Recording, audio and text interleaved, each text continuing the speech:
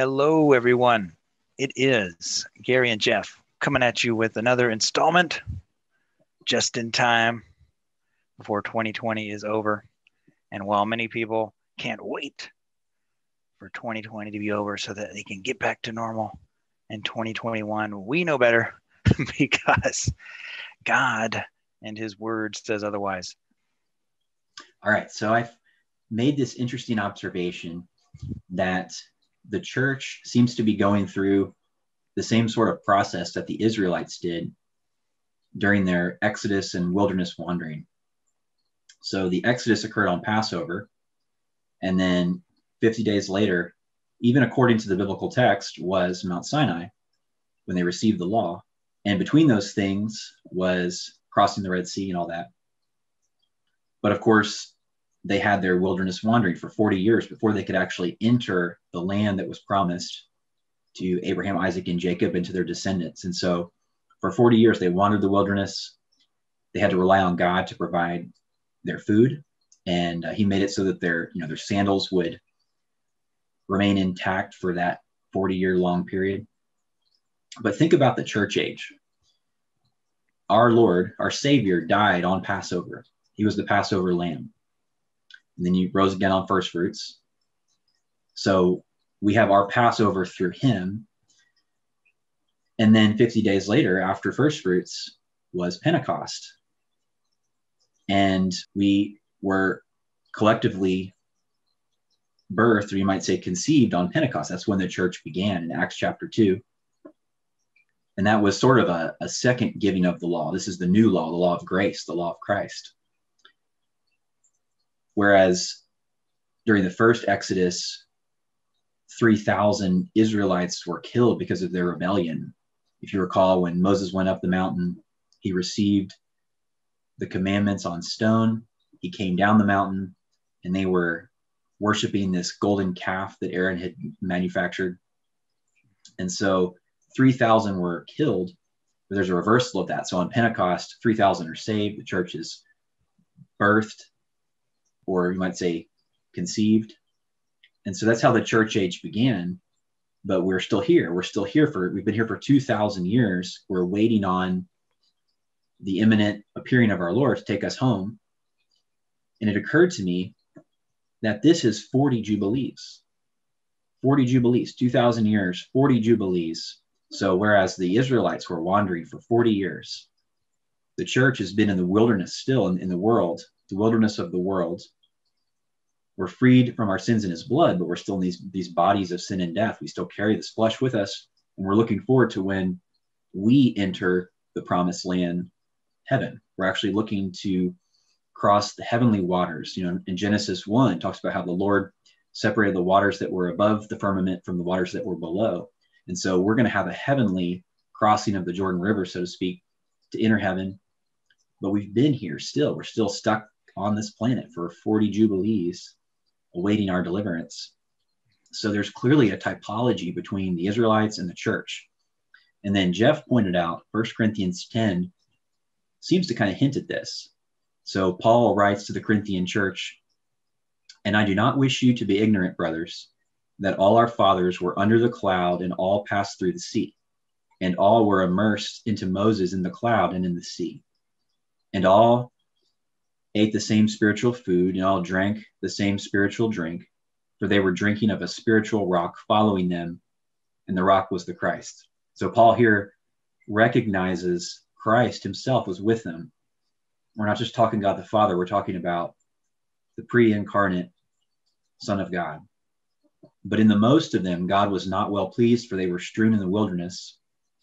And those things became types of us, for are not passionately desiring evil things, as also these desired.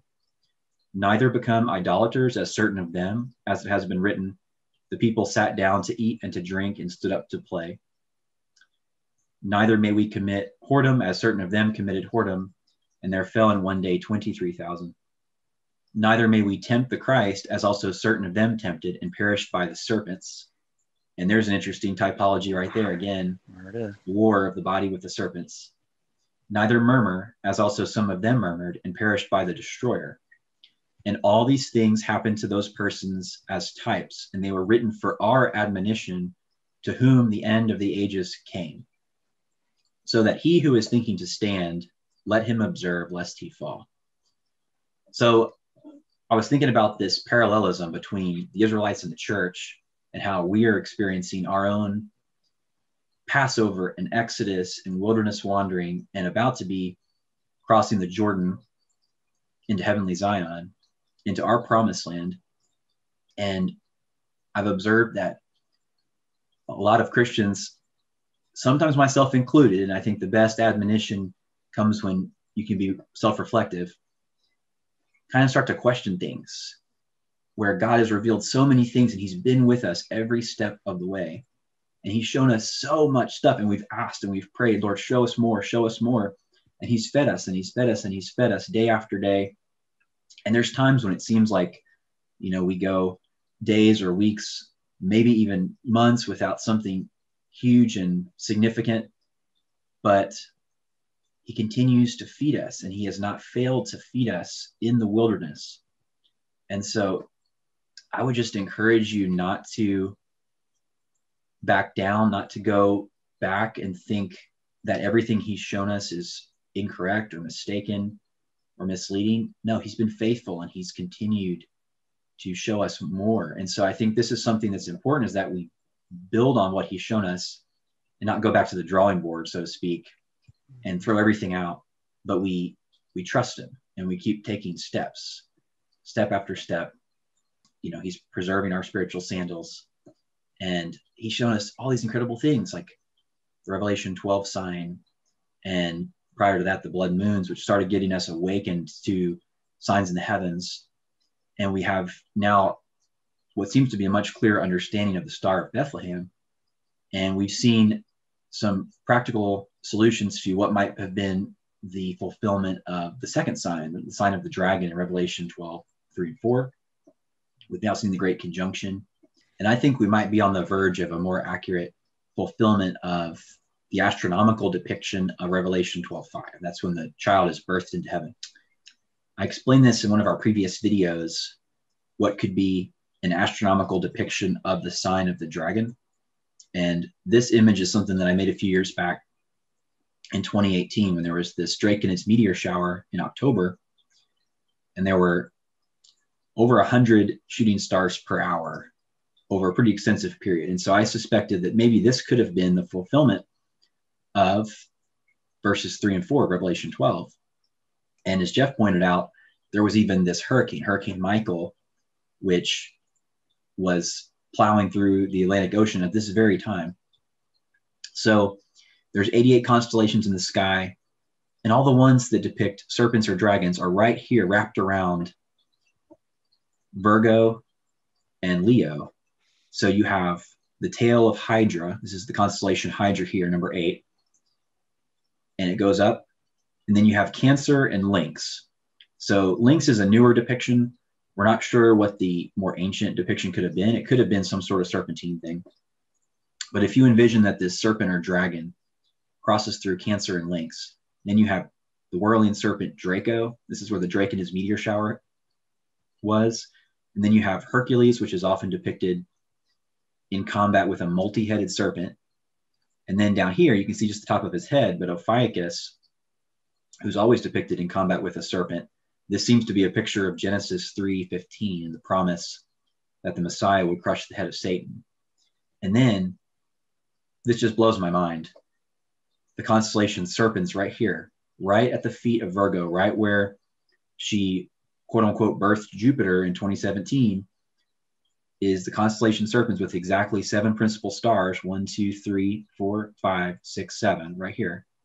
And so you can envision this as just one giant serpent or dragon, and it's in Hercules where the heads begin to diverge, and you see these depictions of the Messiah in combat with the serpent, in combat with Satan. And then the 7 stars of serpents represent the 7 heads of the dragon. And then right above the constellation Serpens is the constellation Corona Borealis, which also has exactly 7 stars. And in Revelation 12, the dragon has 7 crowns on his heads. In the Greek, the word for crown there is actually transliterated as diadem. It's a royal crown. And Corona Borealis is always depicted as a royal crown. Whereas we've shown, in previous segment that Corona Australis, the one that Sagittarius, the rider on the horse, the first seal has, is a wreath or a garland. And that's how that's always depicted. And that's the crown that we see the Antichrist given in Revelation chapter 6. I suspect that this may have been sort of a foretaste of the sign of Revelation 12, 3, and 4, but it may have been more accurately fulfilled this month with the series of signs that we saw. And I'm going to show that in Stellarium. But first, I wanted to review something from my most recent article where I talk about how we should interpret signs in the heavens and what planets and stars and constellations represent. I think this could kind of be a good basis for maintaining some consistency in interpretation. So I wrote, it should be noted that in biblical astronomy, certain characters can be represented multiple times. So for instance, Christ is the central figure, and we see depictions of Christ throughout the sky. He's Ophiuchus in combat with Satan. He's the bright morning star Venus, according to Revelation 22:16. And he seems to also be represented by Taurus, the bull, the rampaging, returning Lord at the end of the Great Tribulation. And he's also represented by Jupiter, the Bethlehem star, Christ incarnate in fleshly form. So and there may be more than that as well. So certain characters can be represented multiple times.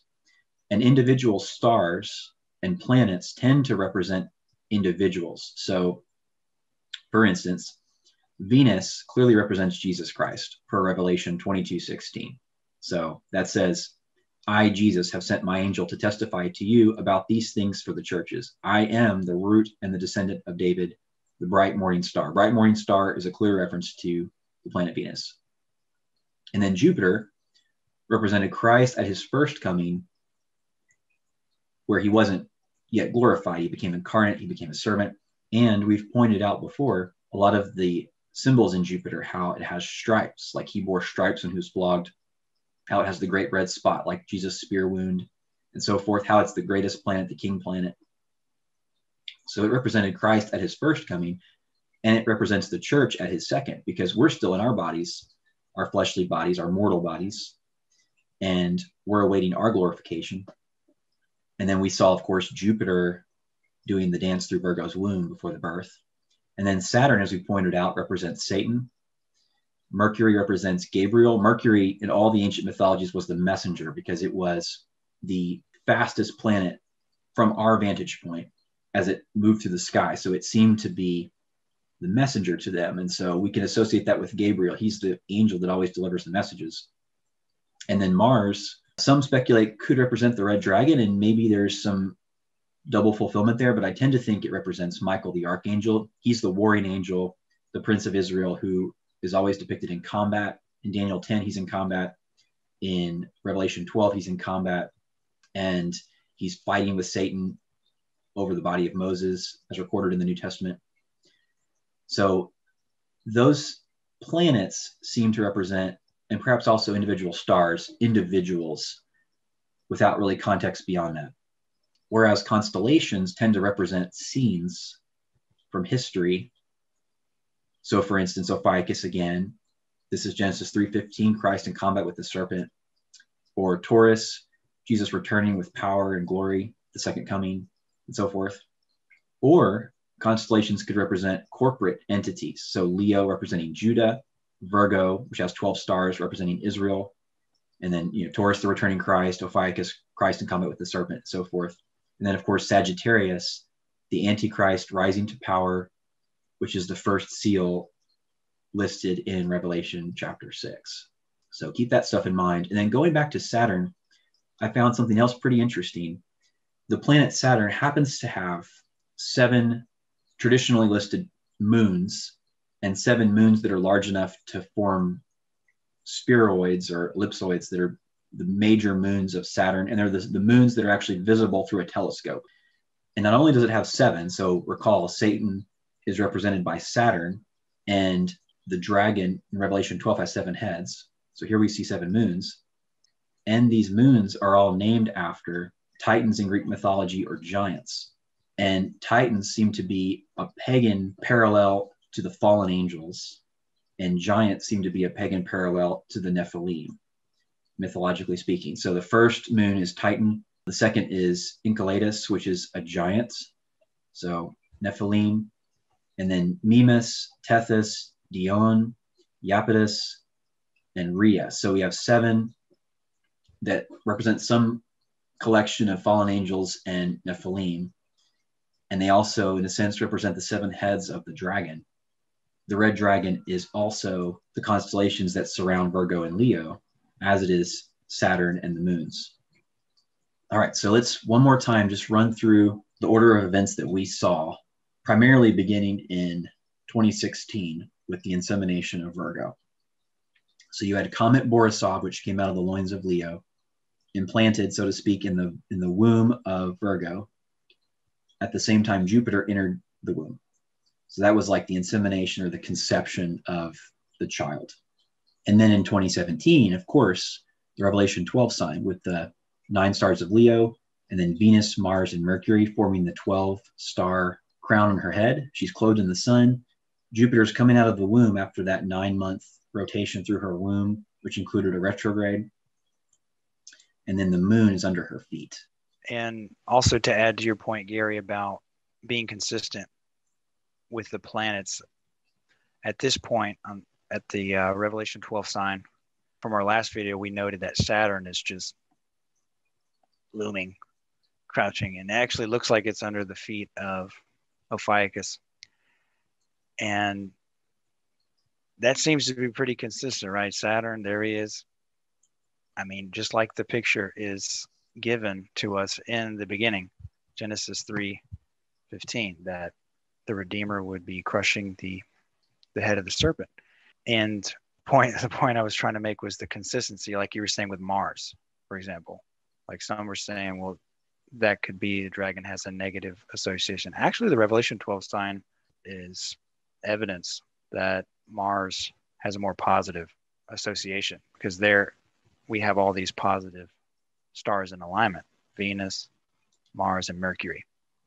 So truly, this seems to add further weight that, hey, don't discount the whole Michael Mars theory, because there's Satan is down there while you have all these other stars in alignment that are just in battle formation, that they're forming the heavenly crown.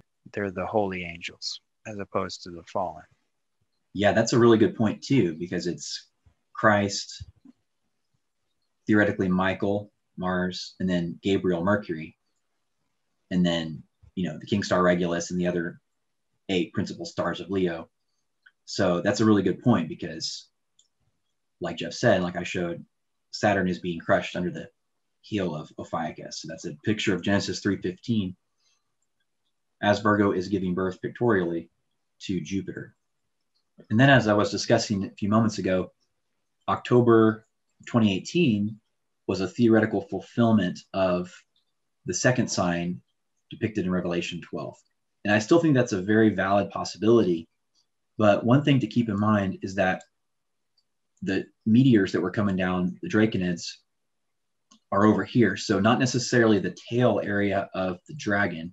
There were a lot. There was roughly 150 shooting stars coming down per hour. And over the course of that meteor shower, it could have been that there was roughly the same number of shooting stars that appeared to fall to Earth as there are stars in the sky, or stars that are visible to us on Earth in the sky.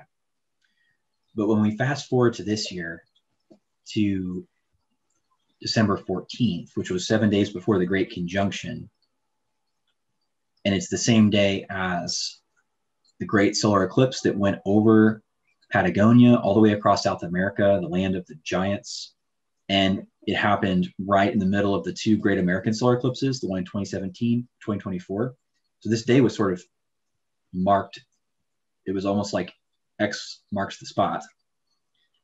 on this day, Jupiter is getting really close to Saturn 7 days before the conjunction. So it's like the dragon standing ready to devour the child. And as we've pointed out, Sagittarius is a perfect depiction of the Antichrist in the first seal. And Capricorn is the horned goat, or Baphomet. And so he's right there. Saturn's right here at his mouth area. It's almost as if he's ready. He's waiting to devour the child. And on the same day that the dragon appears to be standing ready to devour the child, there was another significant meteor shower, the Geminids, right here.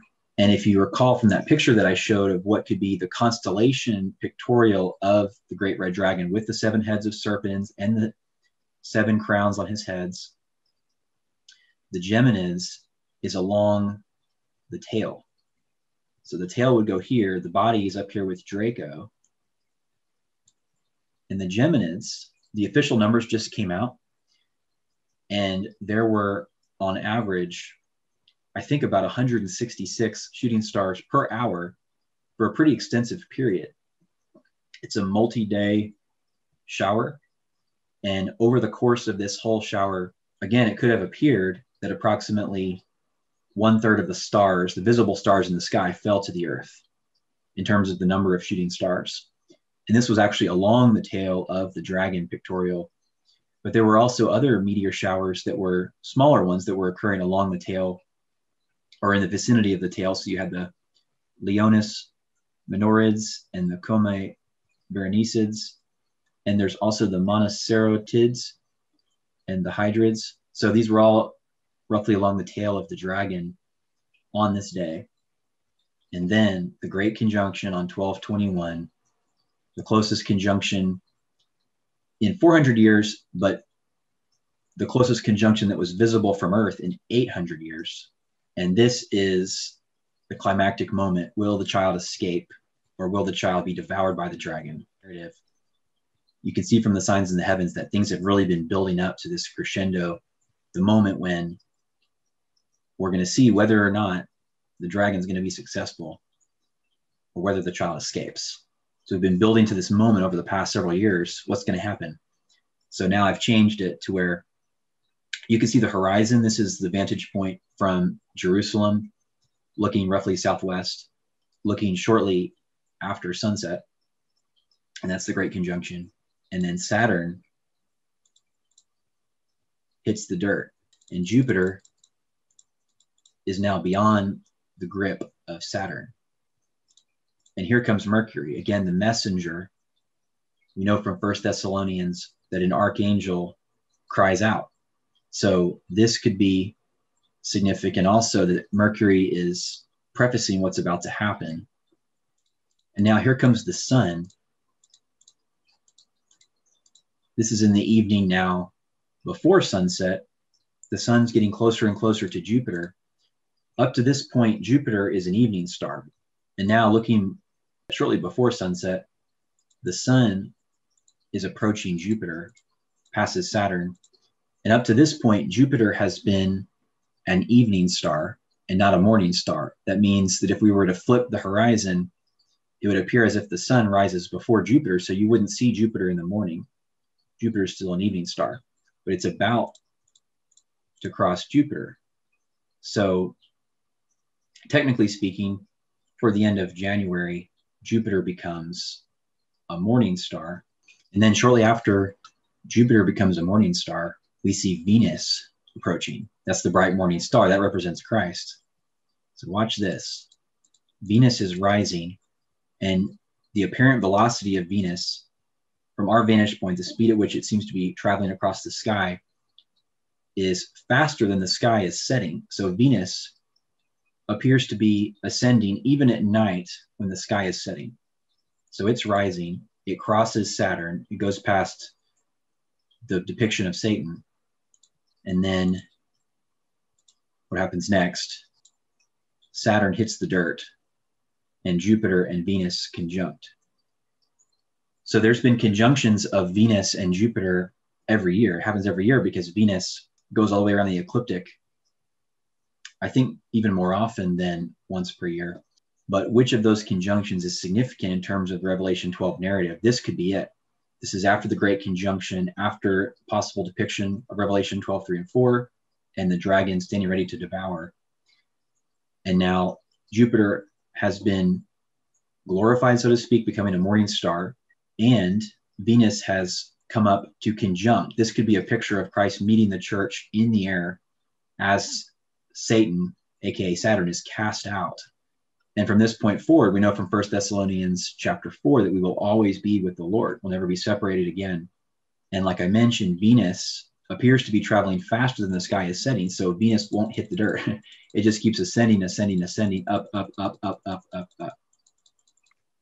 So that could be, from the astronomical perspective, the conclusion of the signs in the heavens in terms of the first 5 verses of Revelation 12.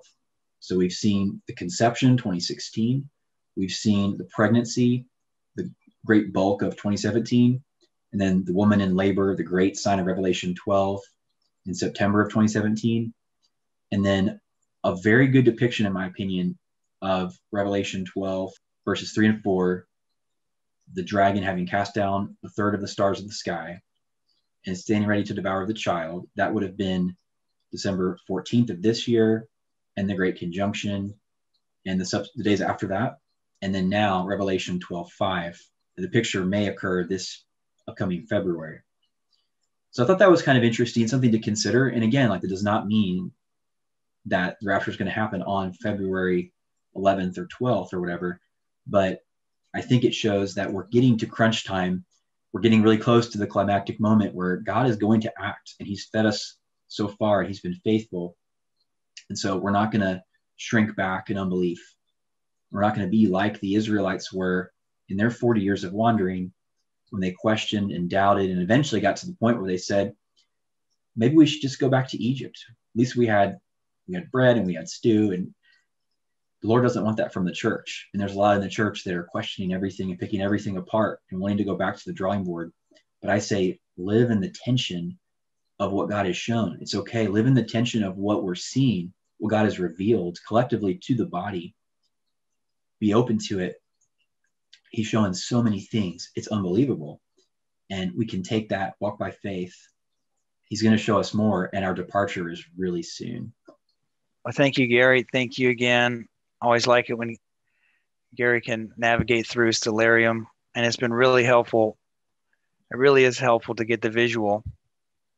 So as you're reading along with Revelation 12, and you're starting in verse 1, and we're just, the time it's taken us to get to this point has been slower than it takes to actually read the passage. So we got to keep that in mind, right? Because at first we were wanting the actual event of the resurrection and rapture to occur as fast as we can read the passage. But as we've seen with the narrative that God is telling in the heavens, it's taken a little more time to get to where we are now. It is a crescendo. It is building. We're getting to the climactic end, and a good time right now to be talking about resolution as people are thinking about New Year's resolutions. Well, I believe that with what God has shown us, we are at the resolution, at least for the wilderness wandering that Gary's talking about, this type that Israel has shown us with the wilderness wandering and the historical Exodus, where we've now got our own wandering that is coming to an end. It is about to be resolved. So, and just as you saw where Gary was showing you where Jupiter becomes the morning star and Venus conjuncts there in February, just remember that every believer in Christ, everyone who is putting their faith in the Son of God who died for their sins, is a child of the day, whether they're living like it right now or not. And that can be frustrating for many of us, where we may have even known someone who at one point was really on fire for the Lord, even someone who may have been really into studying the end times and really believing that we were right there, but they lost hope. And they said, enough of this stuff, enough of the numbers, enough of the planets. Uh, enough of you guys. But you know what? Go easy on them. In fact, don't even go so far as to say they've fallen away or they've somehow lost. God forbid you think that you could be in a position to make a judgment call saying they've lost their salvation. On the one hand, you've got crowns and rewards, but on the other, it's another thing to accuse someone of because they're not awake that they could possibly have forfeited their salvation or even going in the rapture. That somehow now they've been reduced to some second tier status and they've got to somehow prove themselves after the trumpet sounds. So this point about clarity and really what it means for the body, the entire body of Christ. We've got some who are asleep, some who are awake, but the entire body is going when the Lord descends and that archangel does shout and the trumpet sounds and the dead are raised and we who are alive are snatched away. And Revelation 12:5 is fulfilled in real time. Whether someone is putting their head in the sand right now and they don't want to even look at all the things that are coming out that are previewing the coming tribulation period.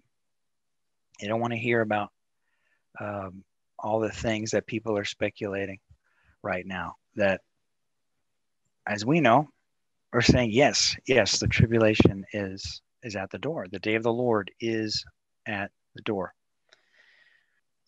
Okay, to really cement what I'm trying to say here about the entire body is going in the resurrection and rapture of the church, which is before the day of the Lord.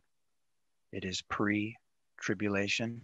I want to go to an article that I discovered recently. I was actually looking for another one and I couldn't find it. It was by Zane Hodges. He did a great article on 1 Thessalonians 5. He also affirmed the point I wanted to make.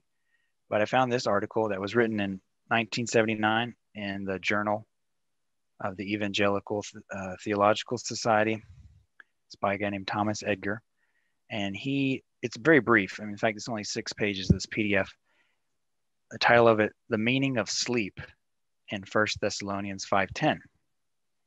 And he goes on to say, there are some word studies that people do that, you might think are more worthy of a pursuit of time and resources than others.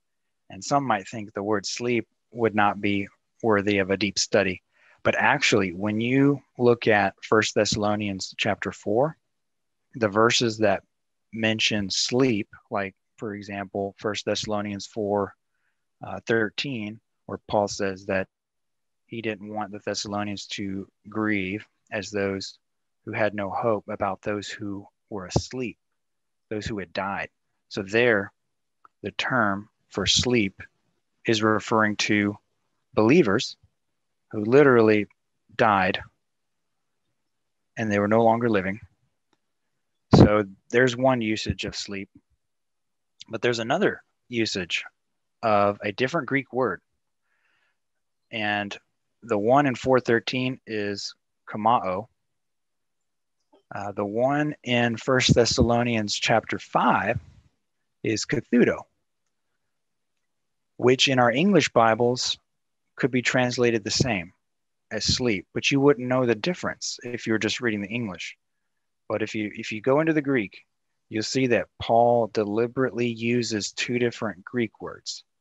So the Greek word he uses for sleep in chapter 4, in reference to the dead in Christ, who are going to be raised, is different than this word kathudo.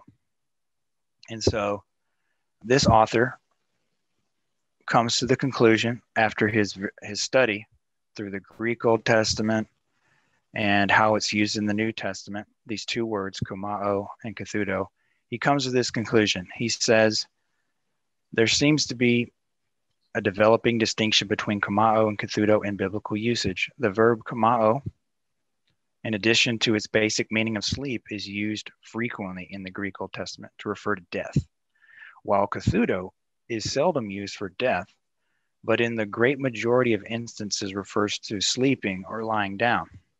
And the New Testament continues this distinction even more clearly. So kamao in the New Testament is consistently used and referenced in contexts that talk about literal death.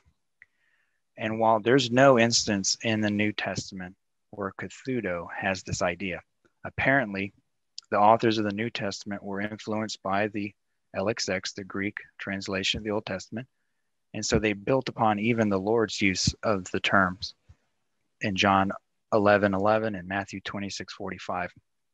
The early church also used kamao to refer to death as a euphemism, especially for believers, while reserving kathudo to mean sleep. Okay, what's the big idea? Why even go into this distinction? Well, here's the application, and I'm going to post these later to the article. But in summary, he's basically saying kathudo does not mean physical death in 1 Thessalonians chapter 5. So where does this come into relevance? Well, if you look at 1 Thessalonians chapter 5, it's right after Paul talks about the resurrection and rapture. So even the arrangement shows you, hey, in Paul's mind, what comes first? Resurrection, rapture, and then what comes later? Oh, the day of the Lord begins. But Paul says that believers in Christ, the body, they are not appointed to this time. Basically, he says, you're children, you're sons of the day. You're not of the night or the darkness. And so he's saying, because this is who you are now, because of this unseen reality, that you've been changed, you've been born again, you've been bought by the blood of Christ, you are not your own, okay? All the theology from his other letters you apply here. He says, okay, don't live like a child of the night anymore. Sadly, we know some do. Sadly, those who are genuinely children of the day, who are supposed to live like they're a child of the day, don't. They become intoxicated again with the world. They begin to adopt a worldly mindset, and they reject this notion that Christ is coming, and coming so soon, as we know he is. They're rejecting all these signs altogether. They're dismissing them. And so Paul's saying, no, don't do that. Don't sleep. Be watchful. Be sober. He says, those who sleep, this is kathudo now. So he's not saying those who are physically dying sleep by night and get drunk. Okay, the dead don't get drunk. He's saying those who are kathudo are getting drunk, meaning they're getting caught up in the world again. Their mind is not set on being immediately transported to heaven. He says that we, though, who are children of the day, have a hope of salvation. Why? Because God did not appoint us to wrath, to anger. And this is a specific time of anger, specific time of wrath, because the context says it's the day of the Lord. We are appointed to salvation through our Lord Jesus Christ, who died for us, that whether we are Gregorio or whether we are kathudo, we may live together with him. This is where this word study distinction comes into play, right here in 1 Thessalonians 5:10. This is why it matters.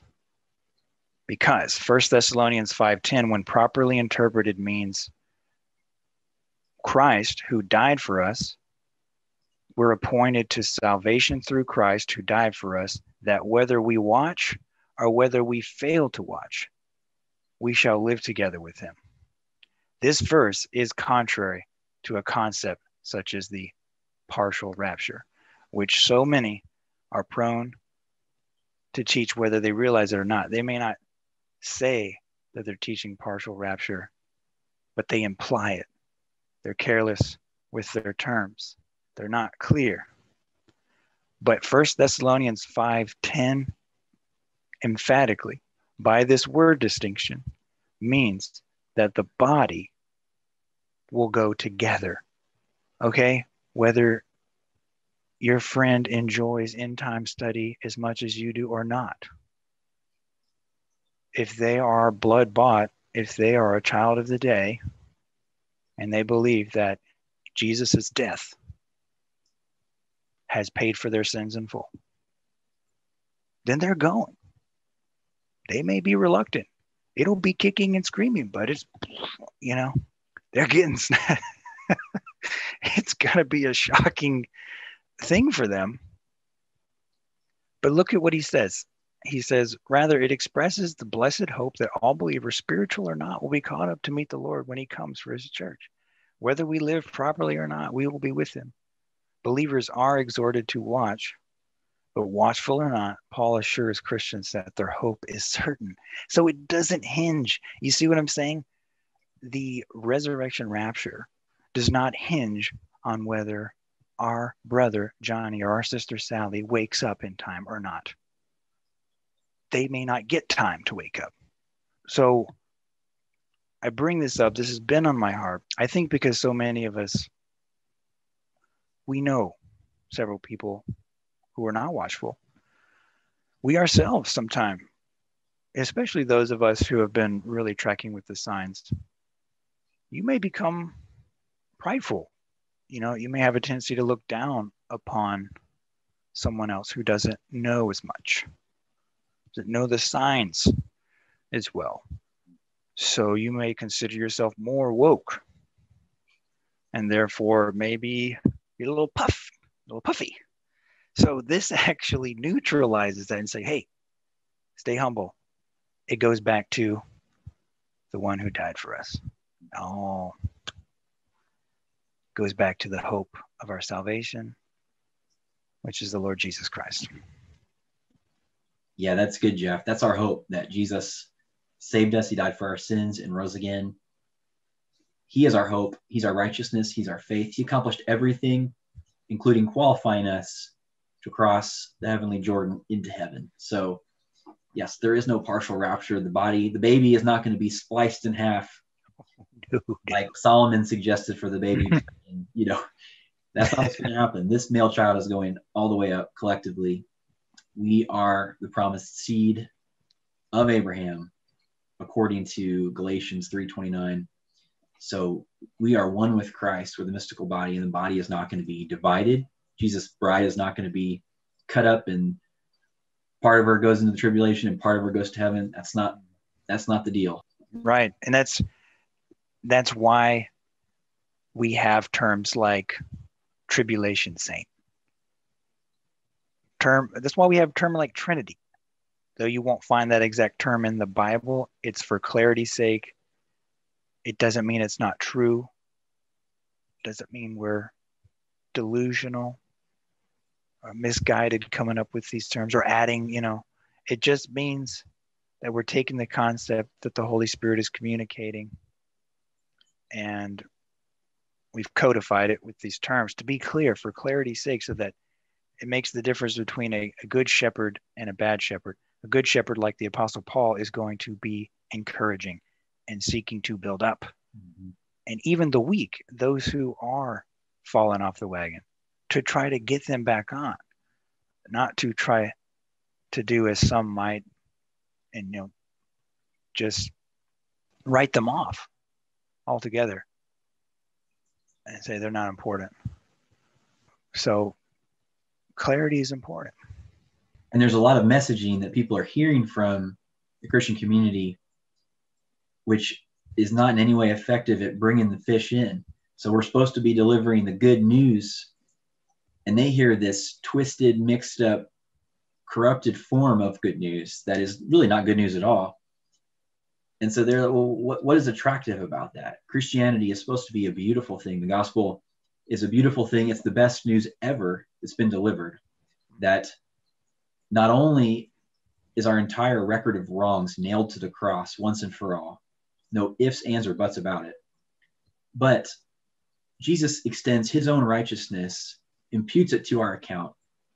We get to go to heaven, sit with him on his throne, rule over the nations with him, live for eternity with him, rule over the universe with him, everything you could imagine.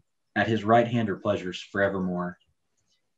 In him, our ancestors trusted and were not disappointed. And what's coming for us, what we're about to experience in heaven, and there's really no thing that can really compare to this. Like, we have no context for it. What does it even mean to be raptured into heaven? We have no idea. Like, we believe by faith in something we cannot see. And that's a challenging thing to do sometimes. We know it's going to happen. We're certain of it. It's not a blind faith or an irrational faith. It's reasonable. It's logical. It's well thought out. It's solid scripture.